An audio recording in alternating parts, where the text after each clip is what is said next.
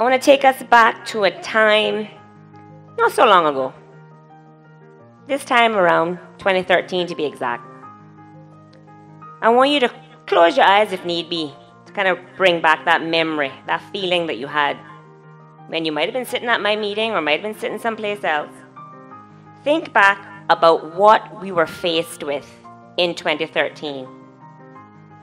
We had a stagnant economy, an economy that was due or in jeopardy due to spiraling debt and wasteful spending by the previous administration. We were in an economy where business confidence was at an all-time low. And this was evidence from the business community themselves. We were at a period of our time where unemployment was at an all-time high. Nearly 2,000 Caymanians were out of work at that time. We were at a time where there were many suspect deals made, some thankfully thwarted by the powers that be. We were in a time where the country was crying out for change. Every neighborhood, every walk of life, every household. And thankfully, for the first time in many decades, we managed to break the mold here in West Bay, and we managed to get that change as one of our 4 representatives for the District of West Bay. So I want to fast forward until today. We are now in a situation where our economy is growing at a pace that is strong. We are expected, or we have a 3% growth. Our GDP growth rate in 2016 was said to be 3%, which is the highest economic growth in over 8 years. We are said to have the strongest economy in the Caribbean. We have a solid, sound economic plan that will produce core debt reduction of some $123 million in debt will be reduced. So our accumulated debt burden is expected to go from $574 million during the 2012-2013 year to $451 million at the end of 2016-2017 year. That is a 21% reduction in debt in just 4 years.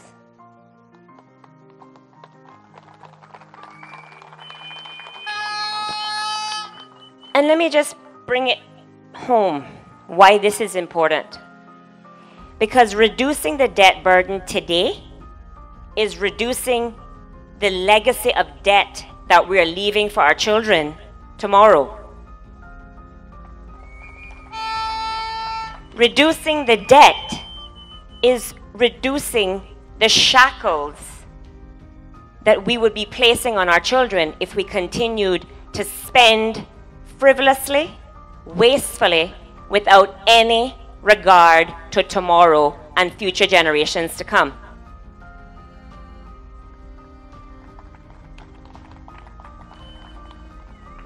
We have also gotten to a place where employment opportunities have been created for Caymanians.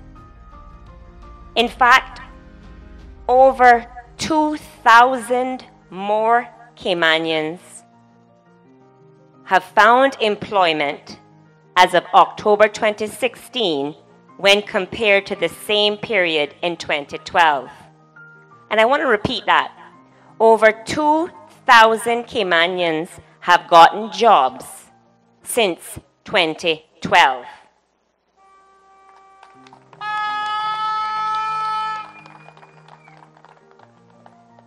While the total number of Caymanians in the labor force, that is, those Caymanians that are of working age who are either employed or looking for work, those numbers have also increased. Yet we were still able to create an environment where over 2,000 Caymanians found jobs in this country since 2012. And so what that means is when you hear people say, well, what she did for employment, what his government did for employment, you remind them of that statistic. And that statistic didn't come from me. That statistic came from the recognized authority in the country for gathering labor statistics, and that is the Economics and Statistics Office. So when people make claims to try to sway you emotionally without any hard facts, you fall back on the default, which is data that you can hang your hat on. Keeping on the theme of employment, we heard a lot about some of the things that I did as minister, some of the initiatives that I pushed forward in education. So I want to turn my attention, and that's obviously from the speakers before me. So I want to turn my attention and focus and keep on the theme of employment. So you all will recall that in 2013, when I campaigned heavily on the need to fix the disconnect between the NWDA, which is the agency that was established in 2012, by the way, to assist with the training and development of and employment of Caymanians, which was under the Ministry of Employment and is under the Ministry of Employment, and to create that connection or that nexus with the Immigration Department and the department and its boards who are responsible to act as the gatekeeper, as it is, for employment in the country through the issuance or the denial of work permits. So, and that department is housed under the Ministry of Home Affairs. So the reality of the situation is we have a very complicated and very complex labor market structures. So one of the first things in campaigning and recognizing, listen, if the left arm isn't working with the right arm, we're going to have some serious problems. Because one agency is trying to help Caymanians get trained, employed, or at least it was set up to do that. But I really think that it was set up to fail. Because when I took office, the agency had virtually no staff, it had no sense of direction, and it was very manual and very inefficient. But instead of throwing my hands up in the air and doing what other people would have done, as we heard from Laura, scrap the project because it was something that started before me, I rolled up my sleeves and said, how can we fix this situation? How can we get the agency to be able to deliver on its mandate, which is to be a facilitator of training and development and employment of our people? So one of the first things that we did was to do a complete analysis. And we didn't do this just with us. We involved the private sector, the employers, the people that we know we needed to work hand in hand with to find and get people jobs. And so by taking this sensible, pragmatic approach to change, we fast forward now to 2016, we have a system for the first time in our history where the NWDA and the Immigration Department are actually connected virtually. Meaning there's no need for somebody from the NWDA to go to the Immigration Department or go to the boards and sit there and say, yes, they're Caymanians registered, or no, they're not. Everything now is at a click of a mouse. Everything now is real time. Everything now is logged in this system that I campaigned very, very heavily on in 2013.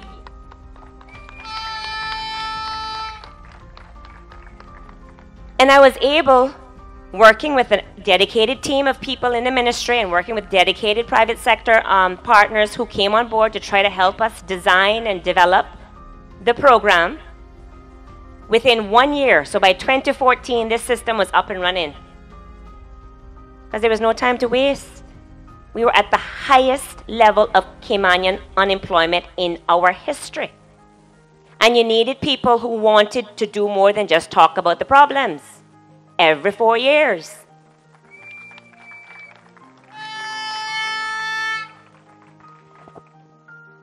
So where we have a commitment to doing better, we do better.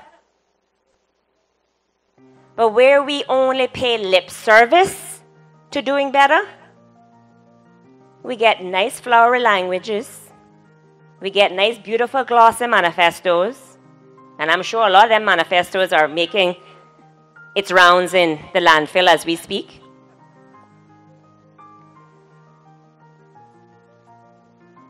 But ladies and gentlemen, one of the key things, and I believe I think it was Alana that may have touched on it in her introduction of me, one of the key things that I felt as minister with responsibility for employment, but again, knowing that the employment structures are very complicated, I had one aspect of that to be completely within my control, and I tried to make sure we could fix and improve that system to the best of its ability possible. We made sure that by 2016, we now have a system where we have over 1,900 employers who are actively posting their jobs, and where active job seekers can come and find out which jobs are being posted, and it is averaging 240 hires per year as a result of the help of the NWDA. We also, as a government, and it is certainly something, an initiative that I led as minister, again, with responsibility for employment, we also implemented a policy with respect to concessions, any concessions that we were asked to give as a government. And sometimes you need to give concessions when you want to spur certain activities or certain development. So anytime as a government we considered, well, maybe in this instance, concessions are warranted, we now have a policy that states there must be Caymanian employment targets tied to those concessions given. Because we have a history of giving many concessions. Over the years, many governments have given concessions, and like I said, I'm not here to say that concessions aren't necessary. But if we give concessions without any expectations of getting anything back in return for our people, then we have the right to ask the question, who are we developing for?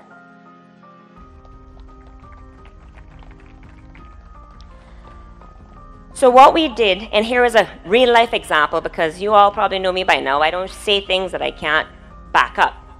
So here is a real life example of how this policy has actually borne fruit, and we have increased employment opportunities for our people in areas that didn't exist before.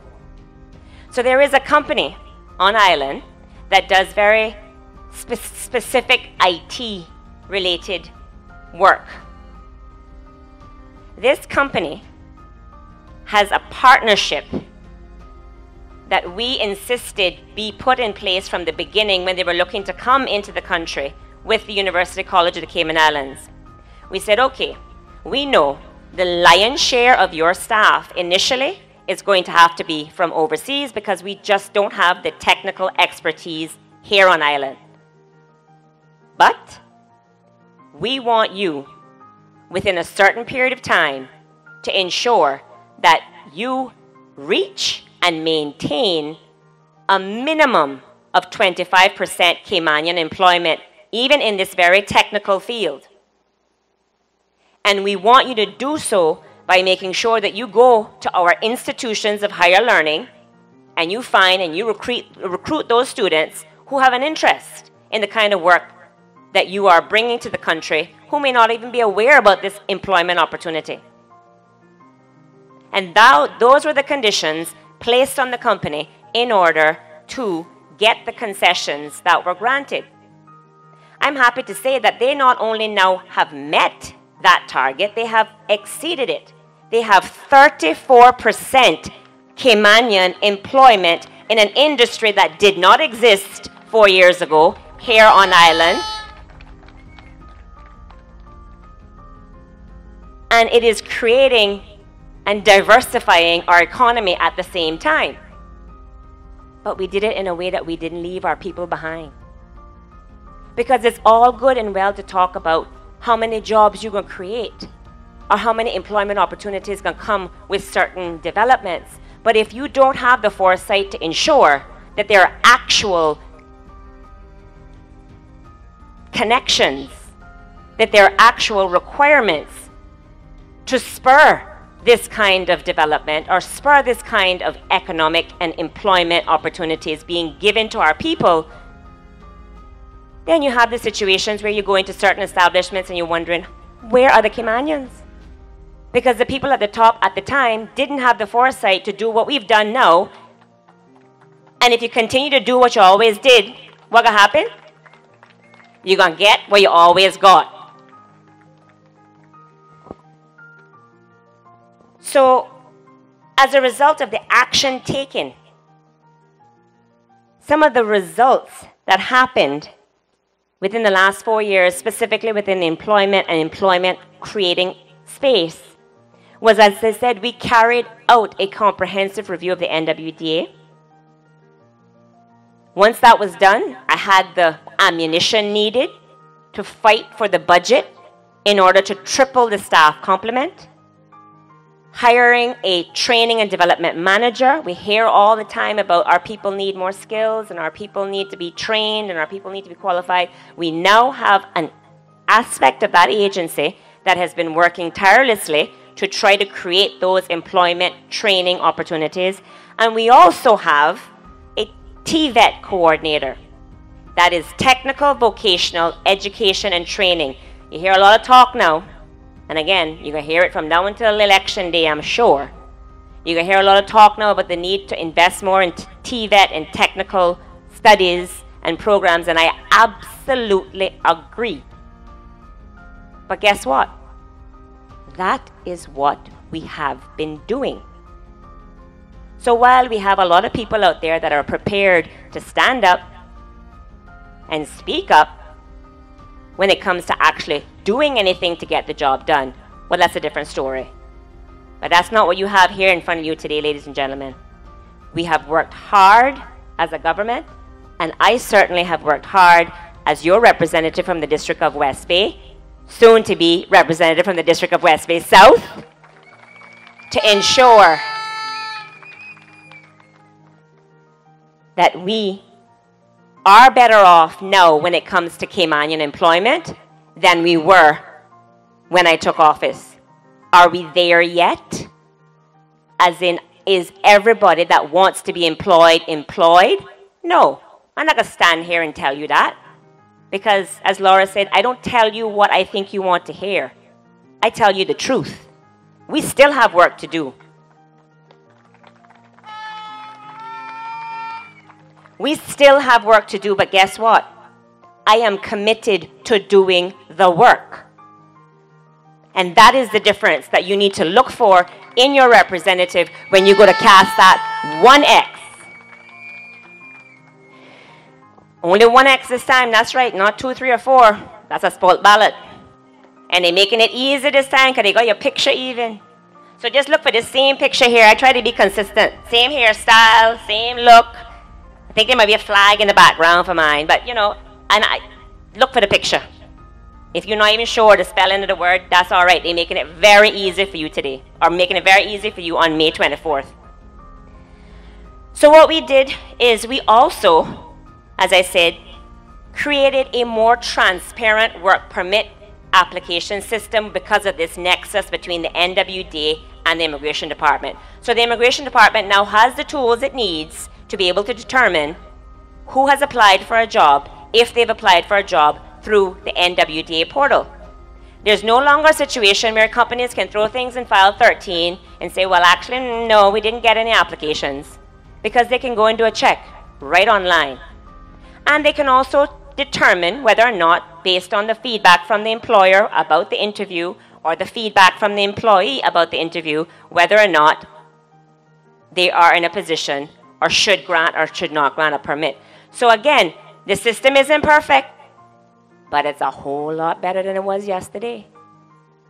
And I've had employees as well as employers speak to that in their own words. And I think some of that may be on the NWDA website if you're not believing what I have to say right now. Go check for yourself. Trust but verify. We also implemented a pilot program called the Ready to Work program. And we heard a bit about that earlier. The Ready to Work program was specifically designed to address the needs that were expressed to us through our research with employers as well as employees. And in a nutshell, that program was launched in April of last year, and it's a 6-month program, but it's a rolling start. So whenever you start the program, it's 6 months out from there. So from April of last year until most recently, we've been able to place 67 people in employment, and of those 67, 45 have already gotten full-time employment as a result of the program. And the other people, depending on when their 6 months expires, would then cycle into full-time employment, hopefully, if everything goes well and they've kept up their end of the bargain and the companies are happy with them. But so far, that track record is showing that there's something about that model is working. Because these are some people that, for whatever reason, was just not catching a break. They've been out of the workforce for a long time, or they had other complications. So this program was specifically designed to not just treat the symptom, but in many instances treat the cause. Because they have to actually go through counseling and some sort of introspective look as to say, well, is it really everybody else's fault? They had to go through a process where you have to look within to say, how can I do things better to help myself? And I think because of that model, we have seen the success that we have so far. And the plan is, going forward, to roll that out on a larger scale. And I know when we first launched the program, again, some of the critics were quick to jump, oh, the government is just paying these companies to hire these people for 6 months. Because again, change, we crave for it. When it comes, we don't want nothing to do with it. But I'm happy to say that only 22% of the employers involved in this program has accessed any sort of funding from the government. So that goes to show that what is attractive about this program isn't so much government paying them money.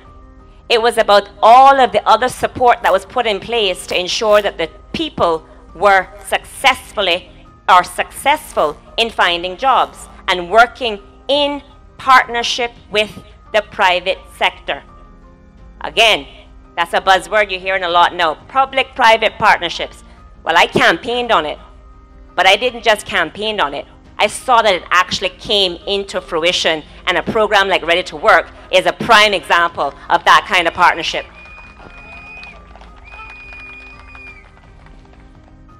We also launched, and this was another campaign promise, if you recall, we have launched what has been called the National Internship and the National Apprenticeship programs. And what that has done, I'll give you the big picture and then I'll drill down on the individual programs in a minute. So, to date, we have been able to establish roughly 10 new programs, and those programs have assisted over 1,000 Caymanians. And that's from school-age students straight on up. Because we recognize that helping our school leavers or soon-to-be school leavers transition into that world of work or world of studies, that was an area that needed focus and attention. So some of these programs are specifically designed to do just that. Again, these are hard facts. So just to give you a quick overview, as to what some of these actual employment programs were. And I appreciate some of you know this already because you've been keeping up with what's happening, but it's important for me to go through and detail for any of you that may be asking the question or that may be hearing the question, what she did for employment? Here we goes. So one of the first things that I did by summer of 2013, I was elected May. One of the very first programs that was designed by the end of summer 2013 was a program called the Pastoral Support Workers Program. And that program was an innovative program in that it looked to address two different issues we were facing. Lack of support in terms of people in the schools to help with some of our most challenged students, but also it was an employment creation program because in order to become a pastoral support worker, you had to be registered with the NWDA and you had to be Caymanian. So again, we were at the highest level of unemployment in our history. So you had to be creative in trying to kill two birds with one stone. And that's exactly what we did as a government and what I did and put in place as the minister with responsibility for both education and employment. You get creative, you roll up your sleeves, and you deliver on your promises.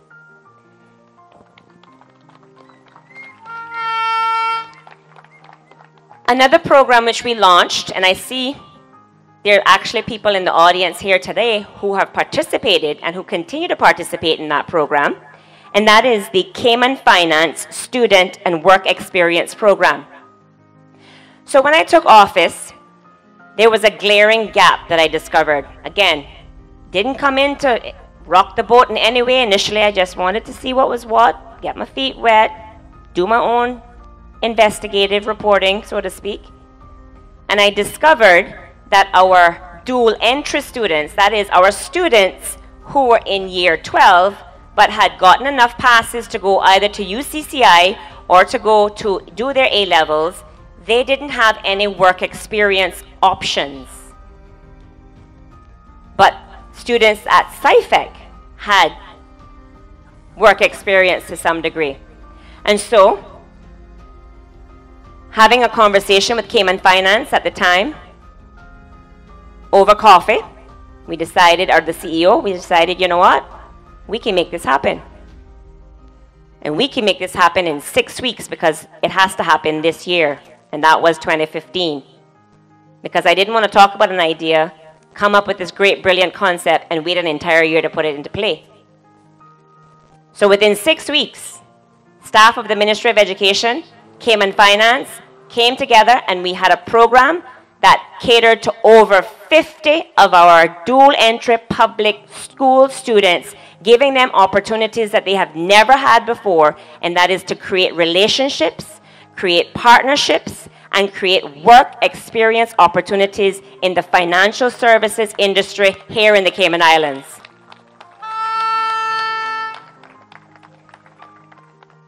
By 2016, that program had grown to 75 students. And we expanded it and opened it not just to our public school Caymanian children, but also our private school Caymanian children. And this is the third year which we've launched it, and unfortunately I couldn't be there for the launch because certain things like campaigning is kind of taking up a little bit more of my time now. But this is the third year running, and so I suspect that we will have another successful year in making sure. To date, we've had 125 students involved, and I'm waiting to get the update in terms of the numbers of students who are involved in this year's cohort. So here is a clear example, again, of not just talking about a problem, but finding a solution, implementing a solution, and seeing the results of that solution taking place. We've also had a number of internships that we've put in place. We put in a training program with Prosperity Capital Management, again a financial services company who are looking to train persons who are studying on island accounting. It's about creating that relationship between getting your academic preparation and finding jobs. And that's a key disconnect, not just here in Cayman, mind you. This is a problem the world over.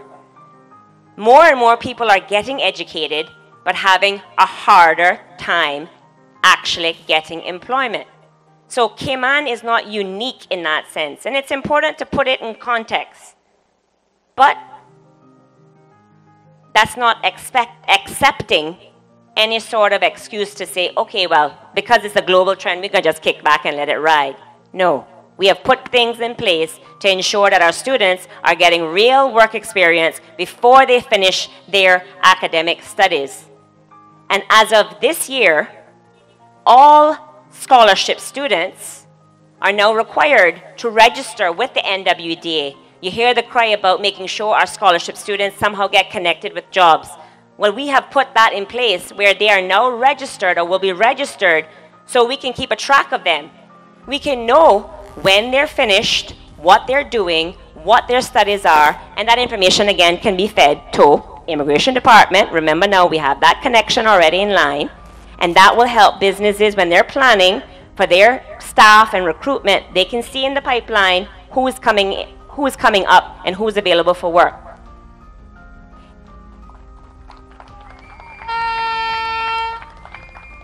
Because it's all fine and good talking about more needs to be done, more needs to be done, more needs to be done.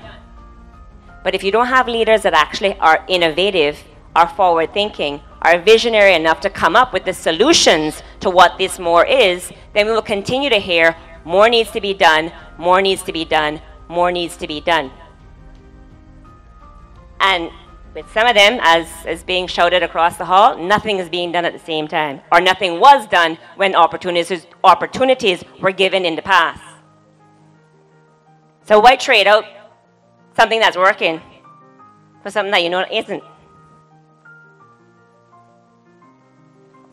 Another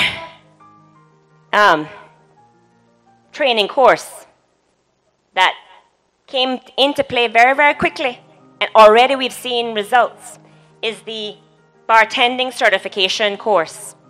We know, just looking at the work permit numbers, there are lots of bartending jobs available in Cayman.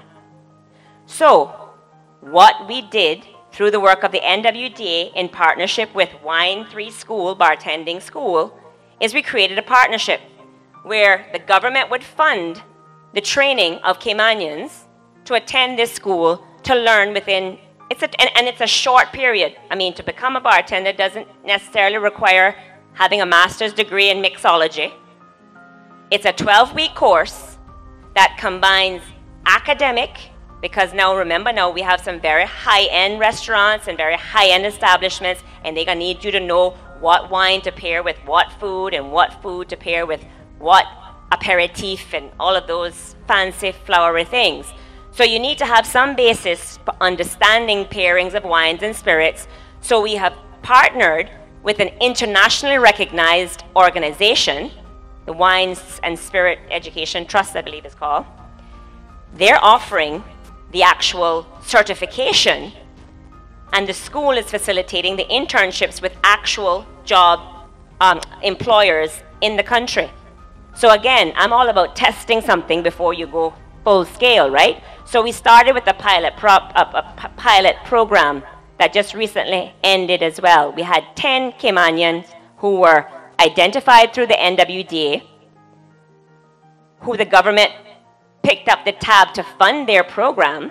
And in the end, we had 7 of those who actually successfully completed not just the course, but also now have the certification.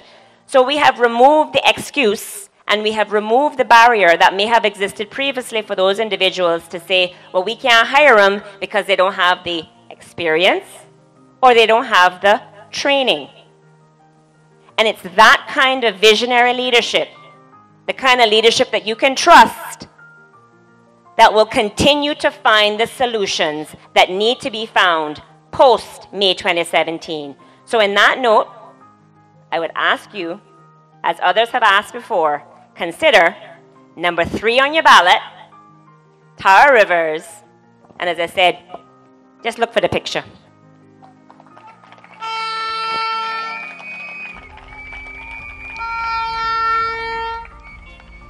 Wow, time is slipping by.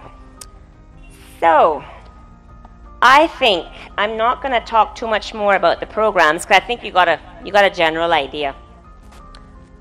what I want to touch on is seemingly a hot button topic for some reason, but I think I need to deal with it head on. I started dealing with it last night, but I believe I need to make sure people really understand why we did what we did as a government and why it makes sense, no matter what kind of nonsense you're hearing out there. So that is the issue of the changes that were made to the National Pensions Law. I want to first start with what the definition of a pension is. Because that, if we don't get that right, if we don't understand what pensions are from the get-go, then you really won't understand the rationale for why the government did what we did to make these improvements to a dysfunctional system that was implemented back in the 1990s. So bear in mind, it wasn't dysfunctional as a result of 2013. It was dysfunctional from the get-go. If you actually have issues with the pension system as a whole, I just wanted to make sure you realize that that whole legislation didn't come into play when I took office. I inherited the system, and I rolled up my sleeves instead of throwing my hands up in the air and say, well, I pretend it won't happen. I'll pretend it'll just go away in my 4 years and do what others have done, stick their head in the sand and hope that things don't blow up. I rolled up my sleeves and I said, it's time to fix this system. So, the definition of pensions. Pensions is a regular payment made during a person's retirement. So that's the payment you get when you're retired from an investment fund to which that person and or employer has contributed during their working life.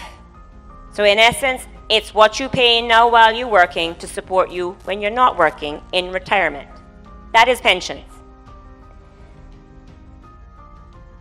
However, when the legislation was introduced in the 1990s, and we've heard on many stages when that came about and who was responsible, the pension law introduced a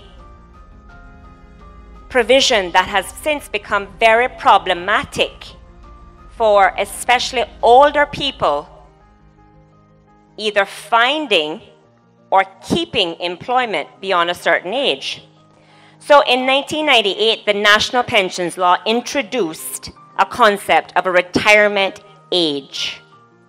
Up until that law was passed, there was no legislated retirement age in the country. 1998 was when we saw the introduction of a retirement age, and this is private sector now I'm talking. Government is a whole different kettle of fish. Private sector pension legislation introduced the concept of retirement age, and they defined it as being aged 60. So what do you think has happened since that law has been put in force in 1998 with this legislated definition of a retirement age? Any ideas? People were being pushed out of their jobs when they turned 60. Because there was a provision in law that made it clear that that was what was the expected retirement age. That didn't happen or exist prior to this new law. So all of these issues, and I saw so many of them in my office since taking office, all of these issues of people saying, look, I'm not ready to retire. I still got a good couple of working years in me left. I got mortgage to pay. I got kids to support. I got family household obligations. But I am being told I need to leave my job when I turn 60. So that was a fundamental change that we as a government made when we made these latest changes to the pensions law. We changed the definition and we removed this definition of a retirement age, and instead we have what's known as a pension entitlement age. So it's not just a change in language, folks. It's a change in structure and concept. It means now that it is an elective. You can retire when you reach a certain age. Now again, bear in mind, employment law or employment contracts are very much between a negotiated relationship between an employer and an employee, right? So certain employers may have policies in place, but the fact is those policies need to be agreed to up front when you're entering into any sort of employment contract. But because we had this law, this overarching law that says your retirement age is 60, that's something that people could fall back on and say, well, you know, that's the law. So when they talk about the pensions law, and when you hear them say, well, you know, some of the provisions were fair, that's definitely one of the provisions that was fair that we had to change right away.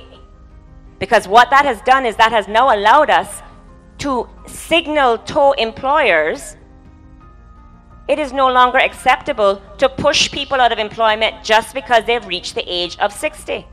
If they can still do the work, if they're still capable, if they're still competent, and if they still desire to do so,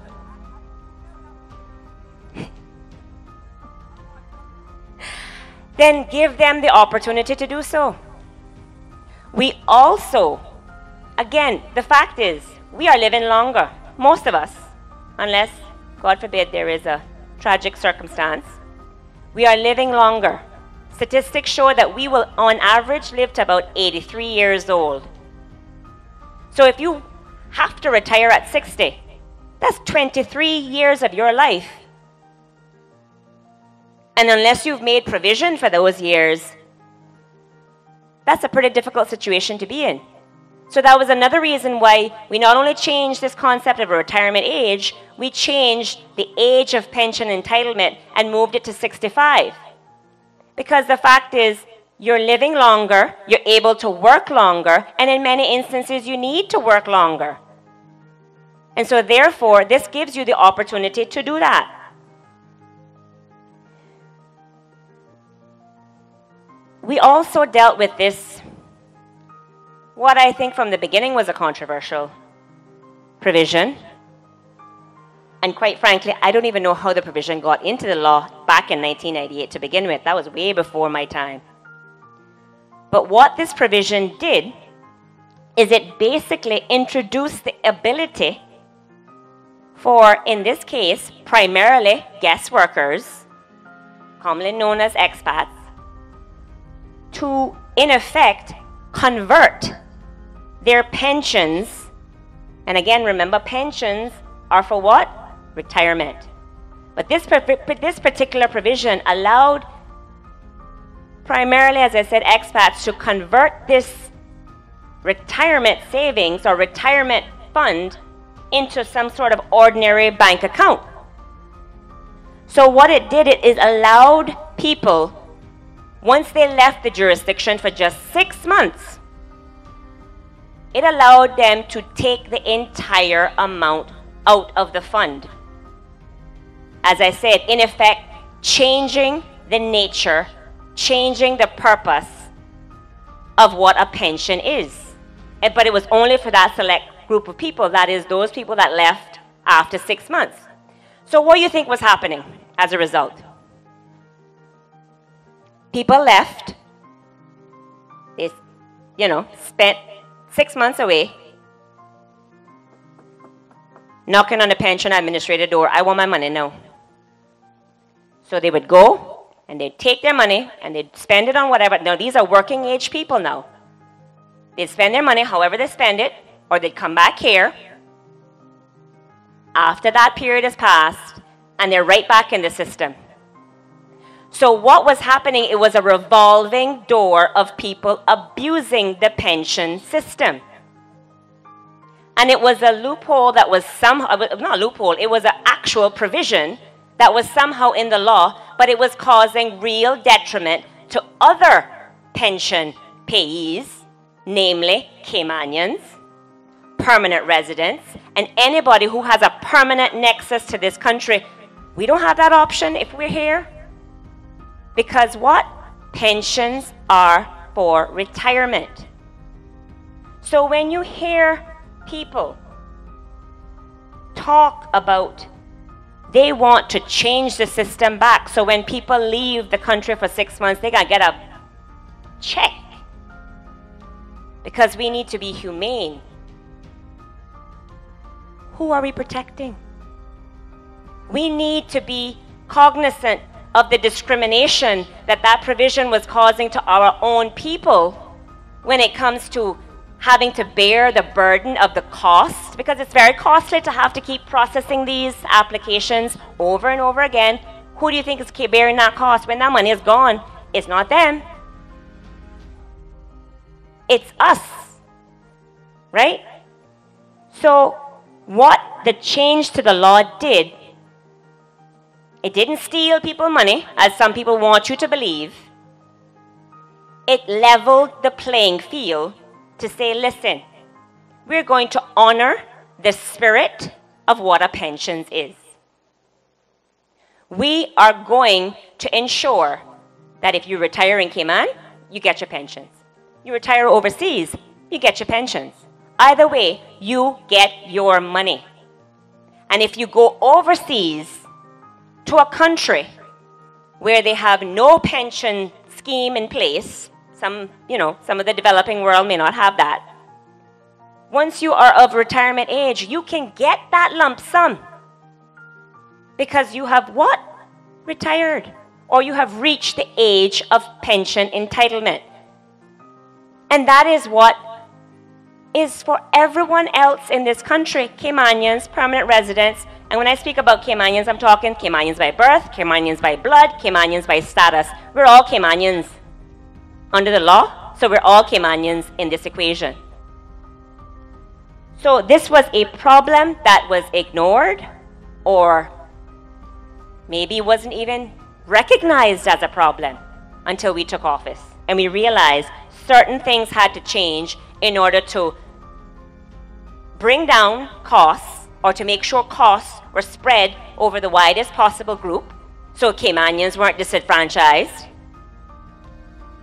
And also, as I said, honor the spirit of a pensions. So, when you hear certain parties and other independent candidates, because they're riding this wave now too, when you hear certain parties talk about their first thing within their first 10 to 100 days is to reverse this change, you need to ask them to their face, who are you protecting? Because it's certainly not you. Certainly not you, the voter. Certainly not you, the permanent person in this community. And if somebody is going to stand up and tell you that they're not looking out for your interests, if you decide to vote for that person, then guess what? You get what you get, and you take what you get when you actually don't get the representation that you need.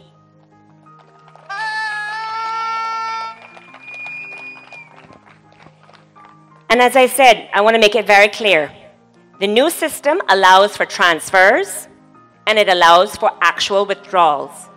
But it honors the spirit of what a pension is, and that is to protect or to promote your ability to live independently in your golden years.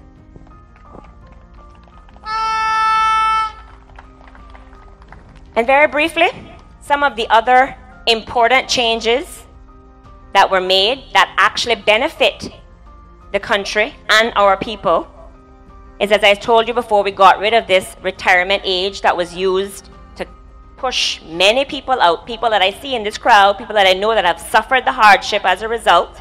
That is no longer the case as a result of this government and this administration. We have also introduced a provision that if you are a full-time student under the age of 23, you don't have to pay pensions. Why was that important? We know that one of the highest groups, groups that have the highest level of unemployment are our young people. And so we're trying to create employment opportunities for those students who may need to get work experience, because again, tying hand in hand, we're developing many partnerships with the private sector to try to, and public sector, to try to create these internship opportunities, paid internships as well, and paid job opportunities. Many companies found it to be very burdensome to put somebody on the pension payroll for 2 weeks, 1 month. So we said, okay, common sense. These are full-time students. Their primary focus is getting an education, but they need to complement that with some work experience, so when they finish, they can get a better chance at getting a job. We will make that particular provision not applicable to them. And that, again, is a solution implemented to try to spur employment for our people, and especially our young people.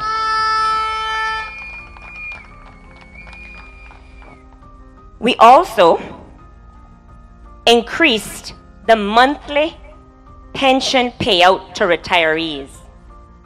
So how long now you've been hearing, well, I can't live off of $1,000 a month for my pensions? $1,000 a month back in 1998 is very different than $1,000 a month in 2017. So that's a fair cry.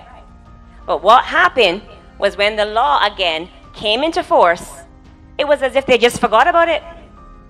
They didn't look to monitor the impact, the changes that needed to be made, and you had all of these crescendoing issues of non-compliance and issues as it relates to pensions keeping out of step. You hear now the talk about we need to do more in terms of investing the money locally as opposed to sending it overseas. All of these structures were put in place back in 1998. So if you are complaining about our pension system, you know exactly whose foot to put that system under, and it's not mine.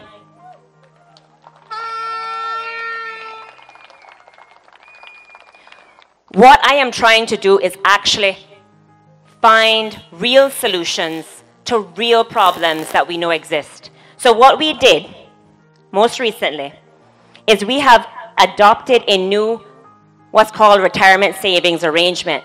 And the retirees in the audience will know what this means, but for the rest of us, that even me had to kind of figure it out, it is the arrangement that you make to get your monthly payouts of your, again, private sector pensions we're talking.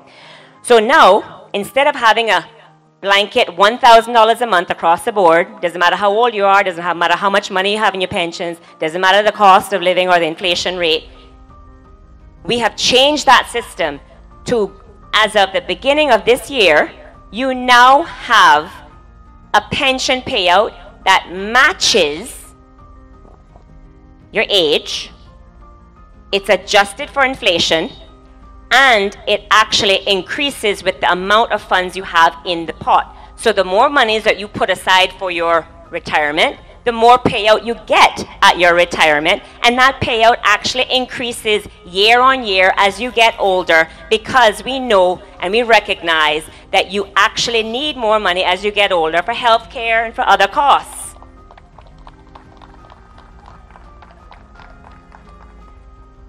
So instead of just hearing the cries, ignoring the cries, throwing our hands up saying, well, you know, it is what it is, we rolled up our sleeves and we found solutions.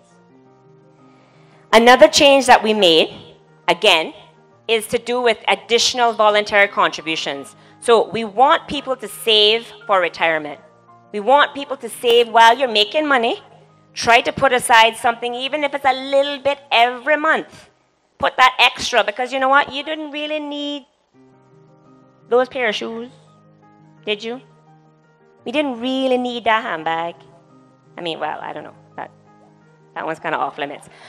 But you didn't really need to take that trip again for the second or third time. So put aside something a little extra. So those additional voluntary contributions are those that go above and beyond your actual pension payments that are required.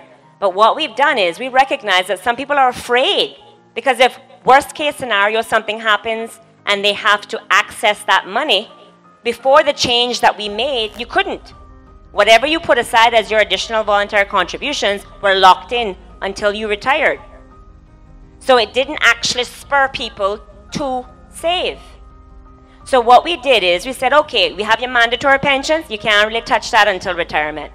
But if you're going to actually go above and beyond and put a little bit something extra every month, you can actually access that before retirement, that portion that is, in the event that you have educational needs for you or your child, dependent child, in the event that you have health care needs that are not covered by your insurance that are required, in the event that you have housing needs. If you needed that money to basically pay off your mortgage, or if you needed that money to help in some housing situation, that money is now available. It wasn't available before. Or if you found yourself in hard times and you became unemployed and you needed that money just to live until you got back on your feet, that is now an option that didn't exist before these changes came in, I should say. But of course, you don't hear them talking about that.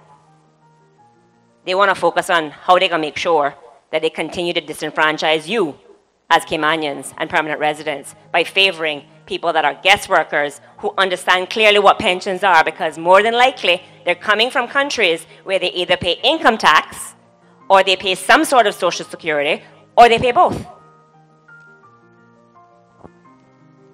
So, what we have done in trying to address the pension situation is that these issues were long neglected, and it was snowballing into a nightmare. We are nowhere near where we need to be to addressing all the issues, but I can tell you, and I have just demonstrated to you, we are a lot further ahead than when I first found it.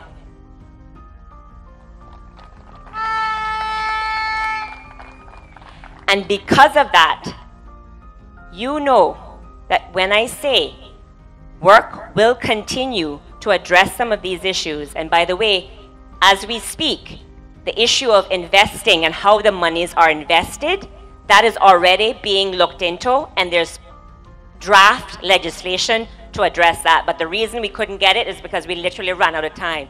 We just got so much going on in this ministry and this minister.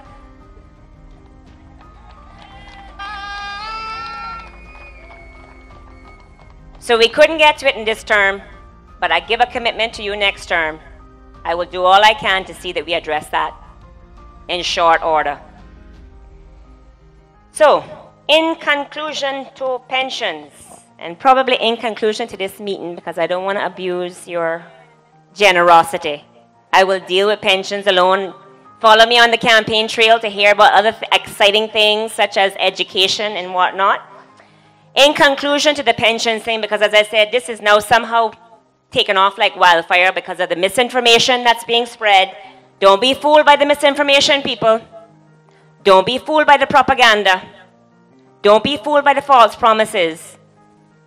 But be very aware when somebody telling you, I'm not looking out for your interests, I'm looking out for somebody else's. We will continue to work to put in place policies, legislation, and programs to benefit our people, Caymanian people.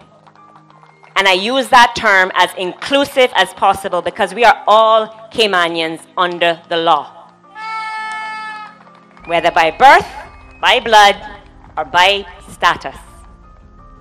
Once you have a right to be a Caymanian, you have a right to be a Caymanian. But you've heard me say this before up until last night, you also have a responsibility. Don't wear being a Caymanian as a badge, or don't flip it on and off when it's convenient. You are Caymanian, you have a responsibility to this country and to see that this country continues to prosper, the reason why you came here in the first place.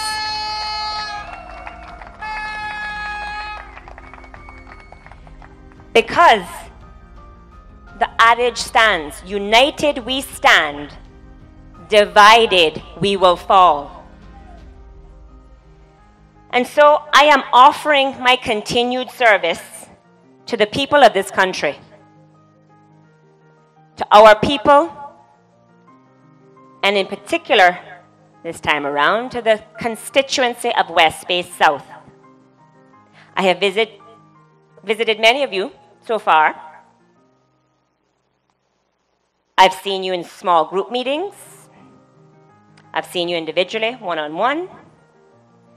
But I have to say, and I have to ask for forgiveness up front, because I am still a sitting minister in the government, and I still have sitting ministerial responsibilities that take me to Georgetown at times, even during this campaign, whereas many of the people who are also vying for your vote, they may not have those same obligations of a job. So they have a lot more time on their hands to come and visit you. If I have not seen you yet, I apologize. I will do my utmost best to see you before election, but I still have a country to run.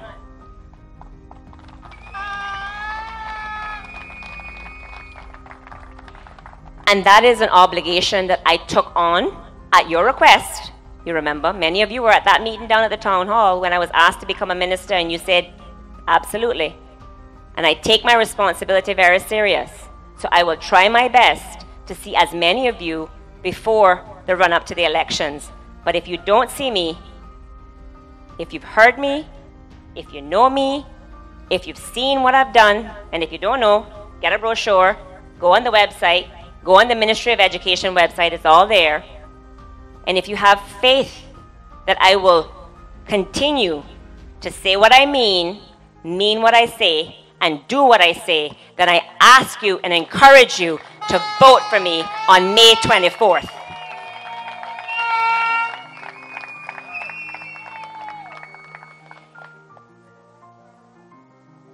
Because under this new system too, I need to stress it, you have one vote. One. And I guess what? It only takes one, and I'm standing right here. It only takes one to make the difference that this country needs at a time that it needs it right now. And I also want to say, you know, there are a lot of nice people running, and I mean this genuinely. There's a lot of nice people running throughout the island, but there's a lot of nice people running in West Bay South. I have personal relationships with many of them. But what I need you as voters to do is to really evaluate your choices, because you only have one this time. You can't say, well, I really want this one, and you know, I got 3 or more, I'll just give them to whoever. You have one. You have one. So you need to look at all of those nice people, and I think I'm one of them. And you need to say, who is most capable, who is most competent, and who is most committed to getting the job done.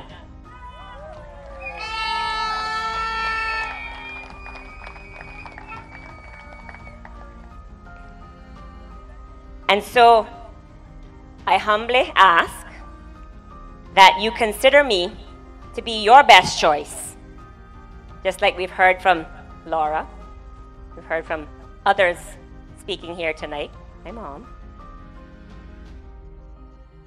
and others. We've heard from Milana, we've heard from Cap Noen. I ask you to not just take my word for it, take theirs too. So when you go to mark that one X, you need to make it count. Because it's not just about electing nice people. And it's not just about electing popular people too, because sometimes as a leader you have to take very unpopular decisions. Because that is what you were elected to do, to lead. In the face of whatever opposition, if it is right for the people of this country, then that is your obligation as a leader, come what may. I believe, and many of you have followed my journey, I believe I have proven to be that kind of leader.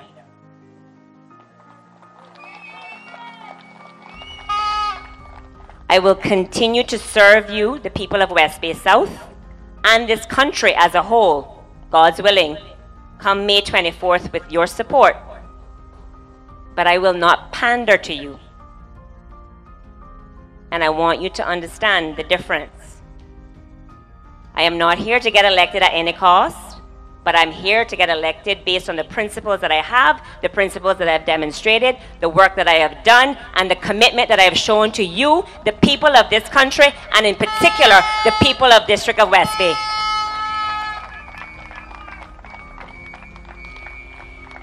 So, go to the polls, mark that X next to that picture right there, and then go about your business. And with that, I think I'm going to go about my business too.